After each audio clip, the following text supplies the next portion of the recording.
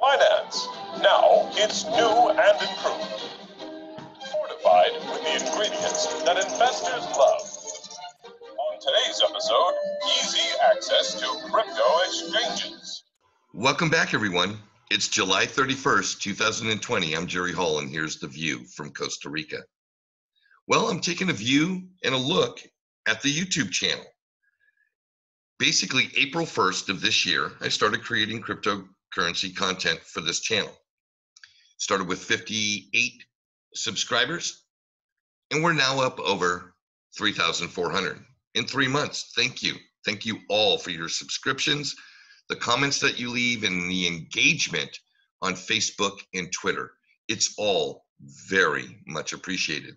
A quick report on the channel for those of you that remember, I pledged all revenue from this channel to foster financial literacy. Now, the first payment came. Now, I had also promised that 1% of the monthly revenue would go to XRP Arcade. That was sent. Leonidas, I hope it helps. The balance is being put into Cardano. I will stake it until it reaches a point that I can actually do something with it. But that money is carefully tucked away.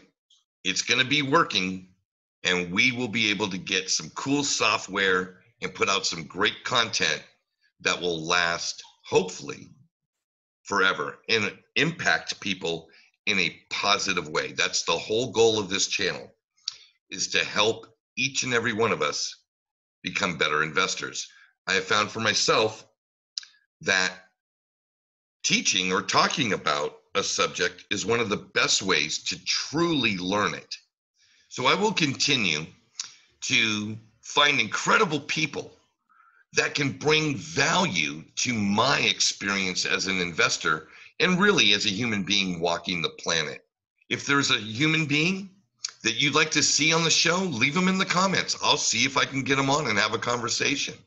We've got some folks in the hopper right now. I'm hoping that we can get the schedule locked down. I will tell you, I did receive a response letter from the OCC, and they told me, Jerry, at this time, we are unable to schedule an interview with you and Brian Brooks. Hopefully that will change in the future. But I do appreciate them taking the time to respond. Let's get into what I see going on in the markets now and what's got me encouraged. One of the elements that has been in play for a while in my mind is when this space would actually start to integrate with the existing capital markets.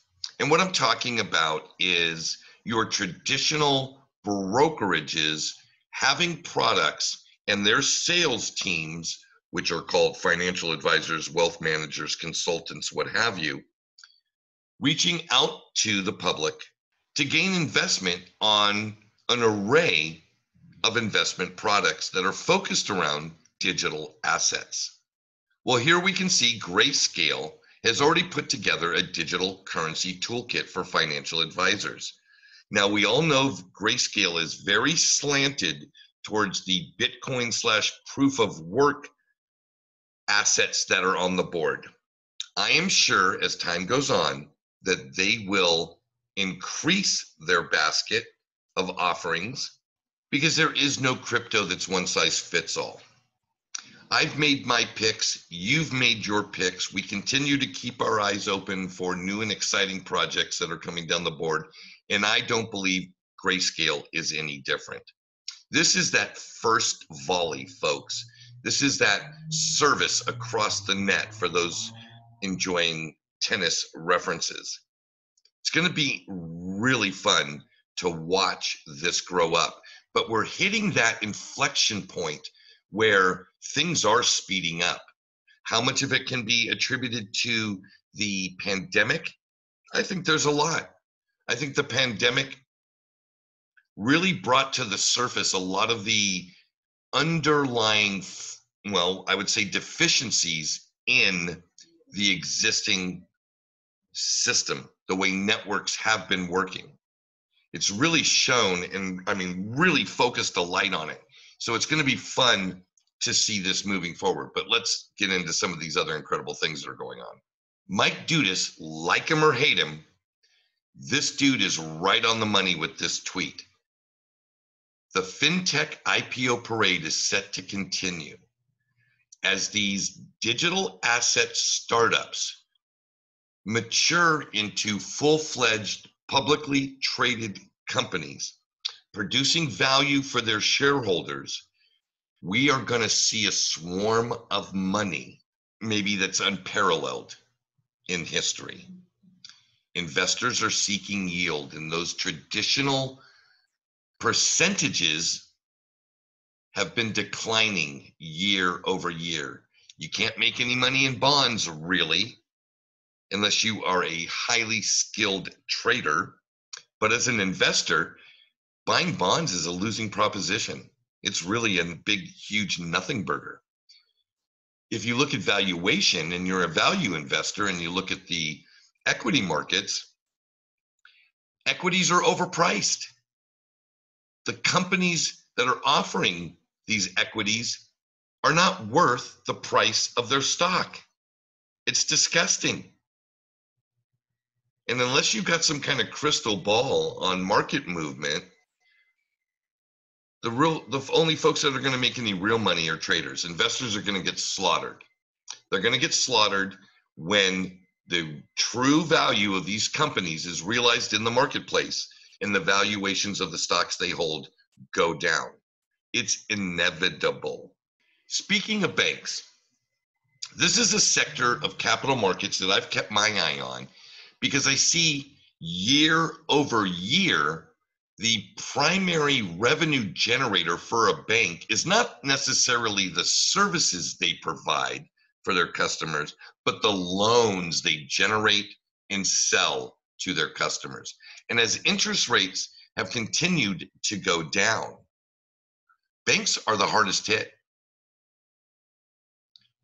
Now, sure, you can say, hey, Jerry, Visa and MasterCard are making a ton of money, and that's true. Consumer credit is a completely different ball game than commercial credit from a bank, whether it be for real estate, a business loan, etc. Two totally different categories. One's operating with extremely high margins, i.e. the credit card companies, because consumer credit is as high as 26%. But it also is risky because you've got a tremendous amount of defaults. Not that there aren't defaults in the residential mortgage sector, the commercial mortgage sector, and even the business sector.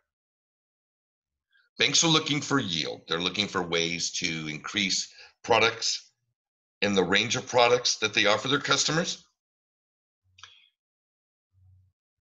Innovation is absolutely key here because it's all about necessity. They want to live, they want to survive. And we all know with the OCC document, a whole host of products is coming right down the pike to offer these customers. And I'm excited to see that. And I'm sure that you are also. Now, I love this one. This is CZ Binance responding to Raoul Pal. Now, Raoul's talking about, hey, another reminder not to lose sight of the big picture. The UK banks are about to break the only support since the start of the index in 1986. Raoul's drawing attention to the fact that banks have been gasping for their last breath. They are struggling to stay above water.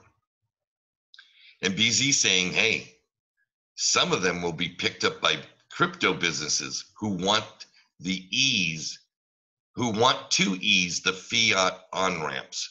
Saying for a friend. All right, we have an email address for that, fiat@binance.com. That's right. Don't be shocked if you see CZ buy a big bank. Now, it won't be a Bank of America or a Citibank or a Goldman Sachs, what have you, JP Morgan, or even a PNC. But I'm sure he's going to get himself into a national bank in the United States and a bank that has access all throughout Europe. And he may even partner with an SBI. It is the natural progression of things. It's Darwinian in nature. It's just going to have different names associated this time. The next 12 months will completely reshape the landscape of how all of this is going down. Now, I bring you to this digital asset news YouTube channel to let you know Dan from Digital Asset News will be joining me tonight, 9 p.m. Eastern Standard Time, 6 p.m. Pacific Standard Time on the live stream, as well as Eagle from Blockchain Monkeys. We're going to talk about VeChain. We're going to talk about Cardano. I'm sure that XRP is going to come up. We're going to talk about exit strategies. We're going to talk about best practices as it pertains to being an investor.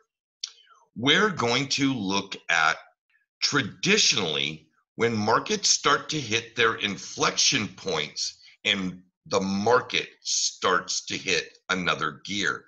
I honestly believe that we are at that time and space in this market. We are reaching an inflection point, and at that point, the game will change.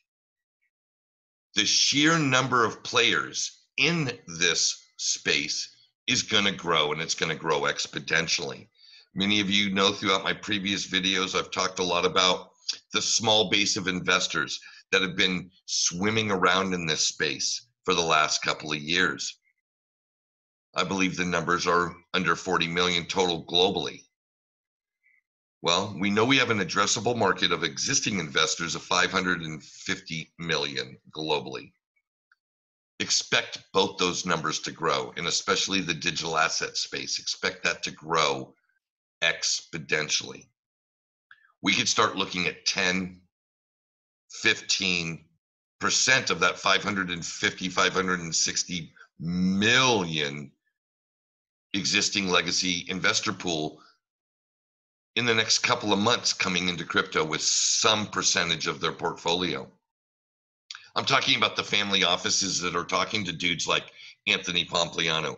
I'm talking about pension funds that are looking for ways to create yield. Well, Bitcoin doesn't really create yield. Bitcoin is a capital appreciation play. But an asset like VeChain or Cardano, those are ways to create yield. Hello, hello. Anyway, folks, it's going to be a fun stream tonight. I'm encouraging you all to join and try something novel. Let's do this. We'll have an experiment. Invite a friend over. Get a 6-pack or a nice bottle of wine. Hang out in the kitchen and make a meal together. Turn on the stream. Be a part of the conversation. Join us in the chat. Ask your questions. Make your comments. As much as we want to help educate the public, you, the public, are educating us. We're doing this all together, folks. So that's enough for me. That's been my take from Costa Rica. And until next time, everybody, Pura Vida.